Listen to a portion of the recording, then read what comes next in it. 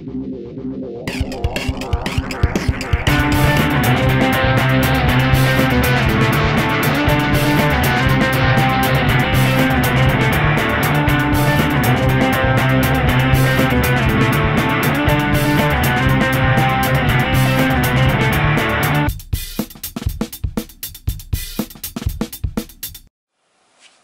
I'm just going to do a quick little video here on how to assemble your pistons and rods. This is a pretty easy task, but I figured I'll just do it as part of like my whole engine build series. So when you get your pistons, they'll come with like rings. This is your oil rings with the spacer here, and then your two compression rings, top one and the bottom one. Here's your rod, of course. I'm running Eagle forged rods. And then your piston.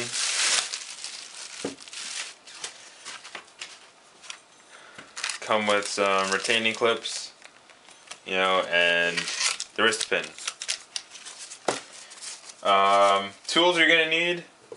This ring expander makes things super easy, so I suggest getting one of these. And some engine assembly lube, and that's pretty much all we're gonna need to do this. Okay, first thing we're gonna put on is this spacer, as they call it, and I don't know if you can see this, but I mean, always follow the instructions that came with your rings, but this spacer, they've specified that these ends should butt up like that when you install them, and not like that. So just make sure if you're using Wiseco pistons that your oil spacer is like that. So put that on first. Okay, you know, just kind of make sure that the ends are all dandy, wherever they are. Here they are. Yes. Okay, now we can put on these two. I'm going to put these on by hand just because they won't really fit in my expander, but it's no big deal. So just be careful if you do it by hand.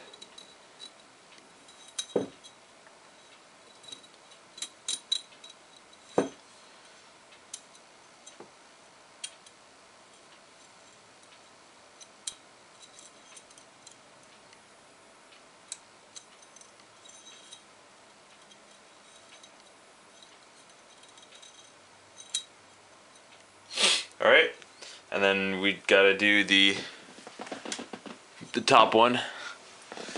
Same thing.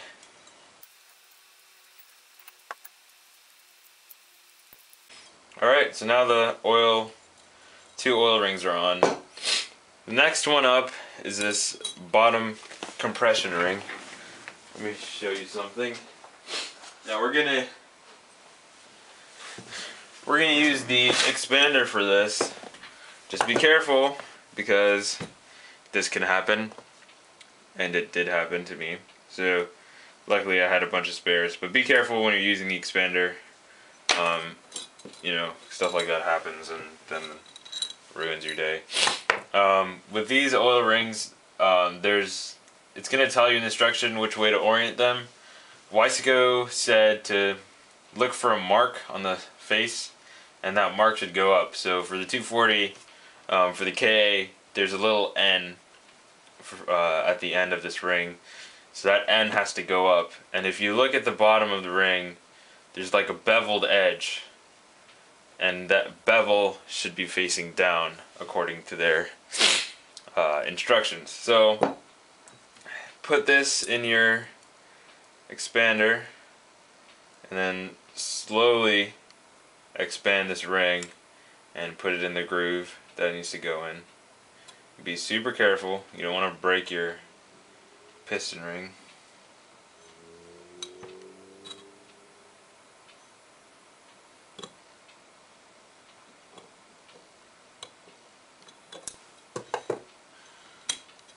Alright, so that's in.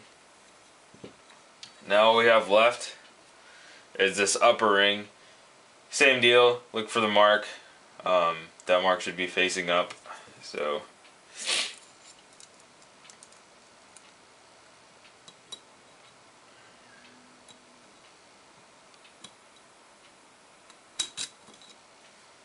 alright, and the rings are installed. Now there's a certain way that these, openings, these ring gaps have to be oriented, that it also tells you in your instruction manual, but I will go over that when we actually install these into the engine.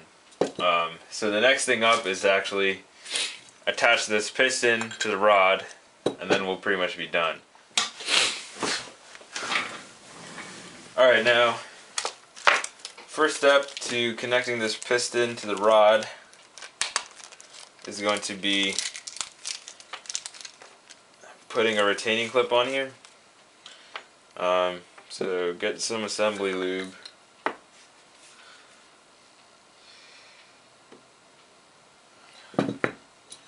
And just pick a side and put some assembly lube in here.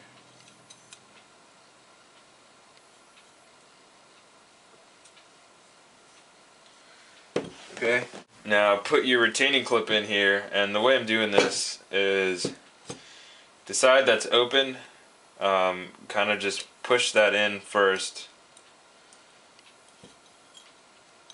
Crap. Okay. So push that in, and then as that slides in, you just gotta push the back in, and it'll just snap in place, and then you can't even really see it. Alright, so retaining clip is in. Now we're just going to have to lube up the rest of our parts.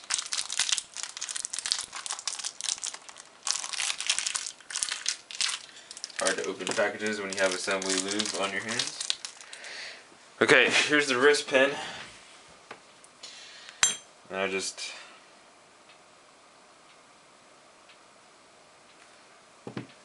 no need to be stingy with this assembly lube. Just get it everywhere.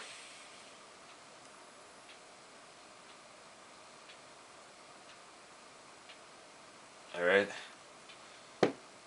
Now you gotta get the other side of the wrist pin, where that goes. Just put some in there. And then, you'll have plenty on your fingers. Get your rod and put some in there.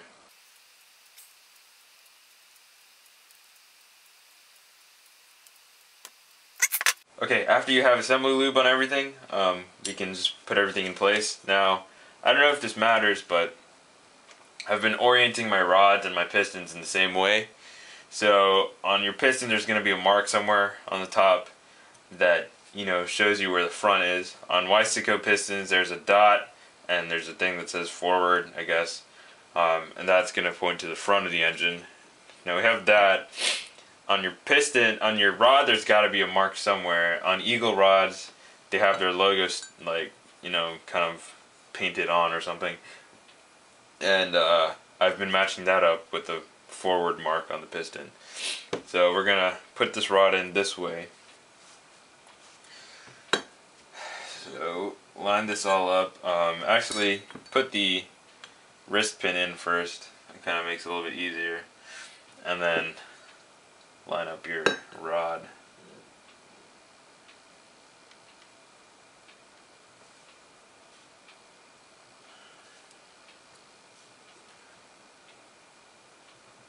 See, it should be fairly easy to do this. So if you're having any trouble, kind of back up and check everything again.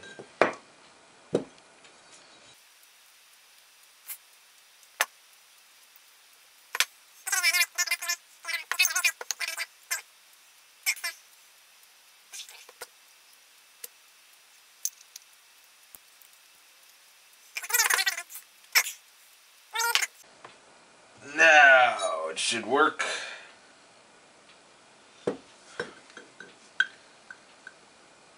Rod, wrist pin. It's weird, wrist pin and piston like rhyme perfectly. Alright, there you go. Slid in perfectly. Hit the retaining clip on the other side. Now we just got to put a retaining clip on this side.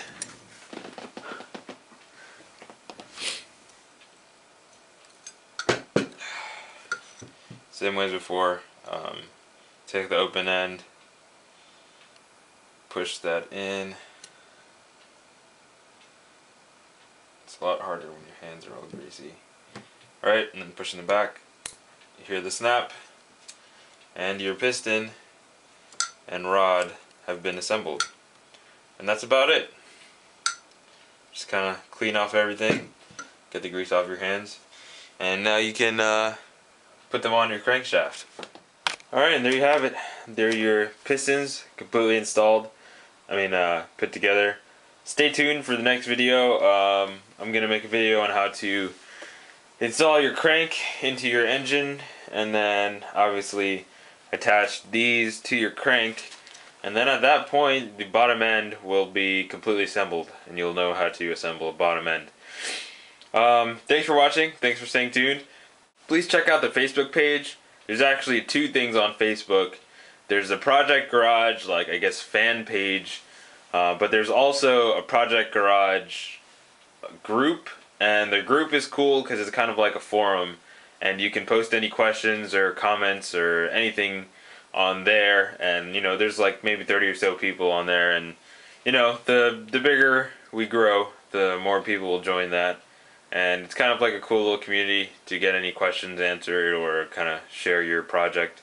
Anyway, thanks for staying tuned. Thanks for the continued support.